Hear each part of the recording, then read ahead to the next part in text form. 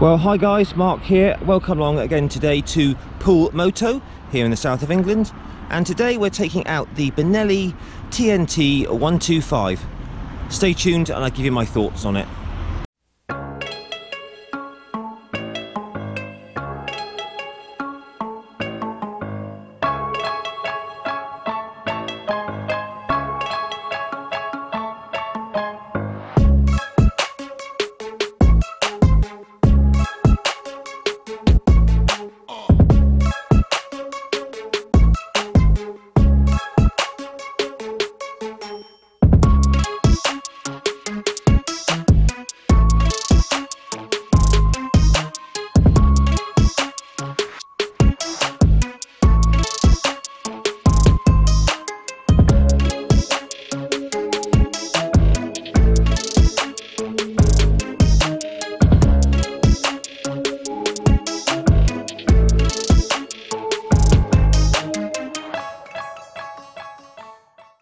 Well, hey there guys, Mark here, and welcome today to a review on the Benelli Tnt 125. So let's take a look around this lovely bike, and again kindly known to me by Poole Moto here in the south of England. So we just run through the specifications in the usual way.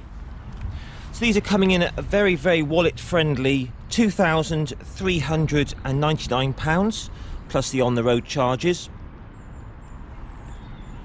They have a 125cc air and oil cooled.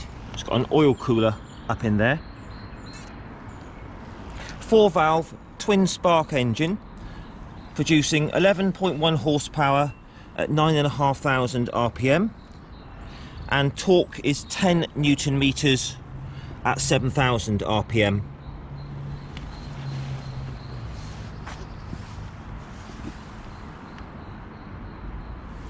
Got a 5-speed, very smooth shifting gearbox on these. We'll talk about a bit more of that when we ride it later. Now, one of the lovely things about this pint-sized little pocket rocket is it's a nice low seat height, 780mm seat height on that. So just take a look at me on the bike. I'm 5'7" tall with a 30-inch inside leg and weigh about 75 kilos, just so you can see how I fit the bike. And you can compare that to yourself.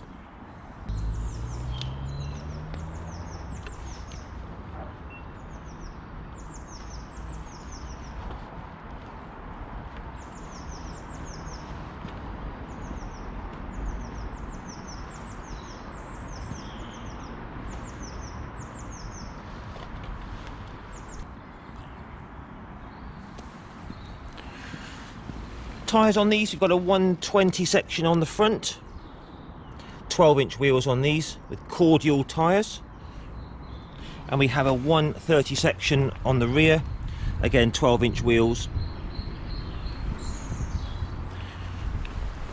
We have CBS braking, combined braking system on these, no ABS. So what that means is when you put the back brake on, it puts the front brake on as well, and I find it works really well.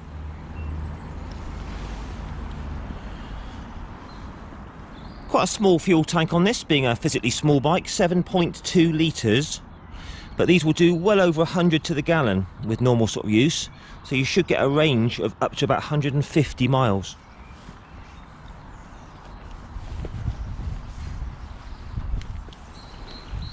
Do you like the way they've blended in the indicators here? So it's all LEDs on this, LED lights, LED indicators. 124 kilos wet weight. So nice and light. If you're a newcomer coming into biking, this would be absolutely superb. So this is sort of squarely focused at, say, the Honda Grom MSX 125, but it undercuts it by a big chunk of money. We have upside down forks on the front here with 120mm of travel, single disc on the front, single disc on the rear, and we have a rear preload adjustable shotgun there with 50mm of travel. These come with a 2-year warranty, and they come in some very nice colours. We've got this white one, we've got a lovely green, a black and red one or a red one. Alright guys, let's do the test ride. Okay guys, Benelli Tnt 125, also known as the Tornado. Let's do this. God, I'm really looking forward to this. I've been wanting to ride one of these for many years now. So well, the first thing you notice when you sit on it is absolutely how diminutive it is, how small it is. It's absolutely tiny, and it just feels there's virtually nothing there, but that's a really good thing. If you're a newcomer to biking, you know, it's going to inspire confidence straight from the off. So when you sit on it, obviously I'm not tall, my feet are flat to the floor with my knees bent, so I can easily get my legs down, so that's absolutely fantastic. Nice sort of bars, sort of width apart, quite a comfy seat. We'll try that in a bit. All the switch gear, it's all the sort of standard sort of issue thing that you see on these Chinese bikes these days. You've got your pass flasher there, headlights high and low, indicators and horn.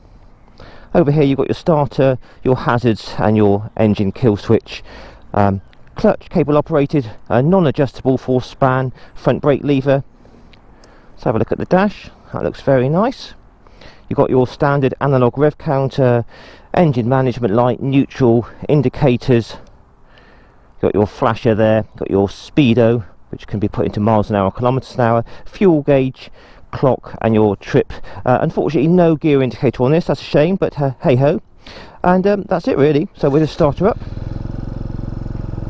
So straight away settles into a really nice single cylinder little thump. And I have to say, it actually really does sound pretty good, even with the standard exhaust.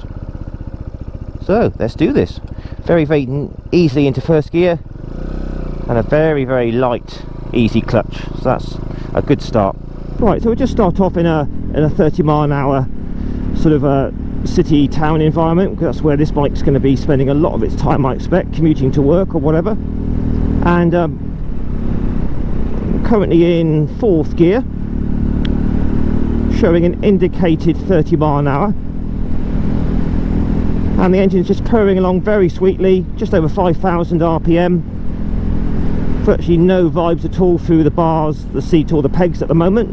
We'll try it later on at higher speeds, but that feels really nice. Just checking the fueling now, which is obviously fuel injected this bike. Just going to check for any surging or any irregularities in the fueling, which you can get on these Euro 5 bikes, and that is absolutely perfect.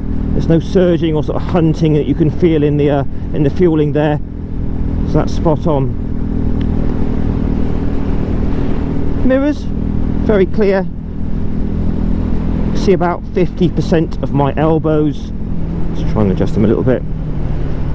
No, it's about the same. So yeah, all in all, very good mirrors, nice and clear, no buzzing through them, so that's all fine. Front brake feels good, and obviously the CBS coming on from the rear combined braking system works excellently. So I'm just opening it up a bit now. Oh, it pulls really cleanly through the gears. It's got it into top gear now. All very happy in top gear at about 30 miles an hour. Riding position, just slightly leaning forwards, I would say, but all in all, very comfortable position for doing some commuting on. You can rake the handlebars back by undoing these bolts here, so if you needed to bring it back a little bit, that would be fine. But nice commanding position, lots of control. I mean, the bike is so small and so light, it just changes direction absolutely instantly, so that's great. Do like the very clear dash. It's all very nice to be able to see the speedo and the gears. Just going down the gearbox now.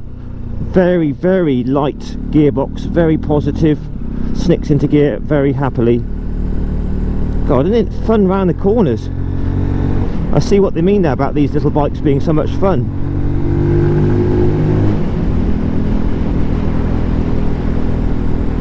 Yeah, this really is a whole barrel of fun. Wow. Tyres feel pretty grippy. Take it steady because they're quite new tyres. So we're out on the open road now. Let's try out the Benelli Tnt 125. So we're currently in top gear. Just cruising along about an indicated 50 miles an hour. Just taking it steady.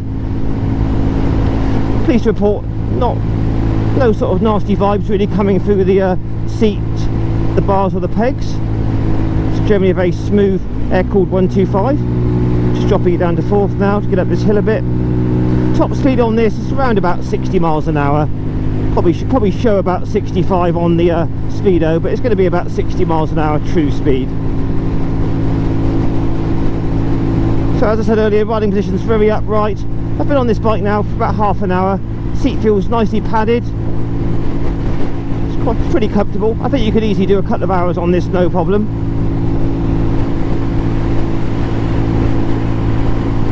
Right, we'll just try the brakes a sec, nothing behind. So fast front and rear together, combining the CBS, so they're nice and strong. So the little engine is very keen, free revving. Does make a very good little roar from the exhaust.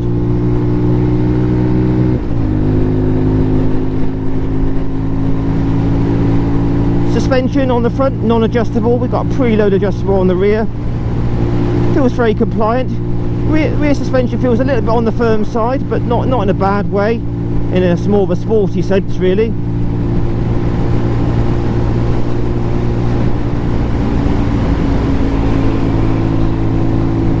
So it's a small bike. I'm only a small guy, 5'7", and my knees are tucked into the tank nicely. I think if you were sort of about 5'10", you'd still be alright on this, but I think if you were 6 foot, you might find this bike a little bit small for you. You'd still be able to ride it okay, but it would be a little bit small for you. So maybe ideal for sort of riders up to about 5'10", maybe 175 centimeters. And definitely a good bike if you're a lot smaller than me. Say you're 5'2", 5'3", I think that would be really good for you. So all in all, I've been very pleasantly surprised with the little Benelli 125. It rides very well, and considering its price, it's an utter bargain. It's an absolute barrel of fun, a whole load of laughs. It really is. It's light, fun, cheap to run, handles nicely, very easy to ride, and considering it's very small with the little wheels, it actually really goes well over all the bumps and everything. The suspension doesn't crash over bumps and things like that. Happily cruises along at about 50 miles an hour with a bit more to give. So it's not really a bike you'd probably take on dual carriageways on a regular basis, but for sort of country roads like this, riding to work through town, absolutely brilliant, first class.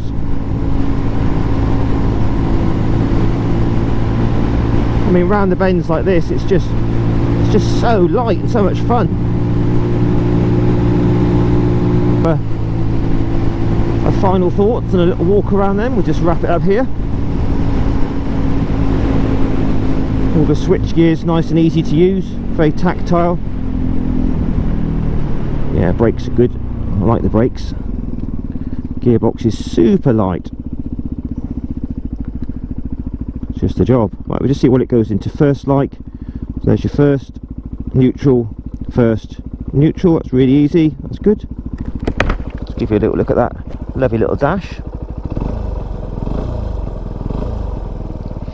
Little sound check.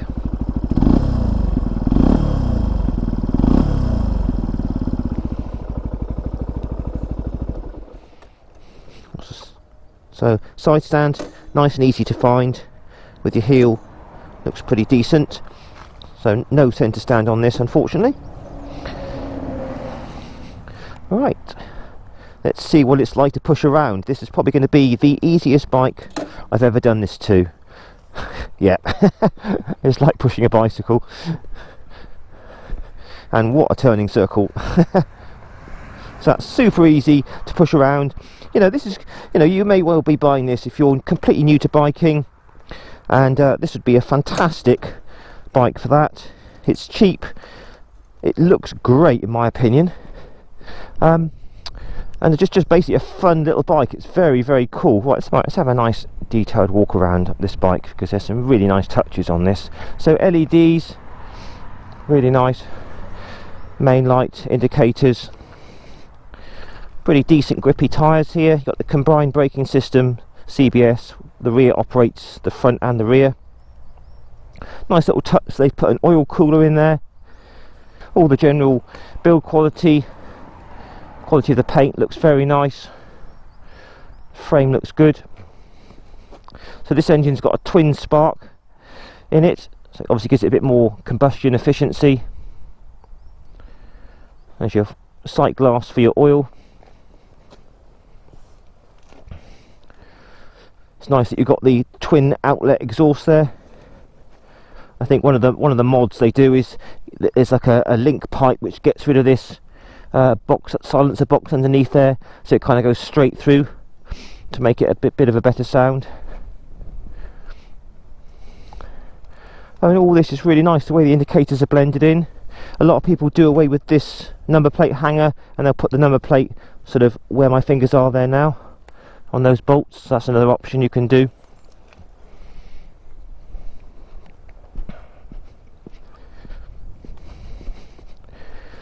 Obviously, it's 5-speed gearbox, chain drive. It all looks really, really good.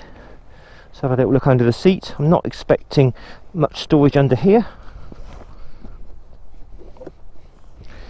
So no, nothing at all really. There's a tiny bit under there, but again you've got to have an Allen key to take that off. So a tiny little bit of space under there. You might be able to put a lock or something like that.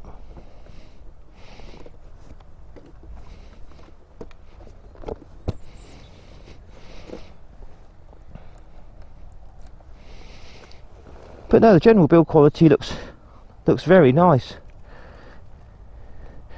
It's a really good looking little bike. So fuel cap, which removes, is not hinged, pretty easy to use. That's good. Well, there you go guys, Benelli Tnt 125. What a little cracker that is. Please post your comments down below, give me a like, share and subscribe to my channel, and I will catch you again in another week or so for another review. Ride safe guys, all the best, and bye for now.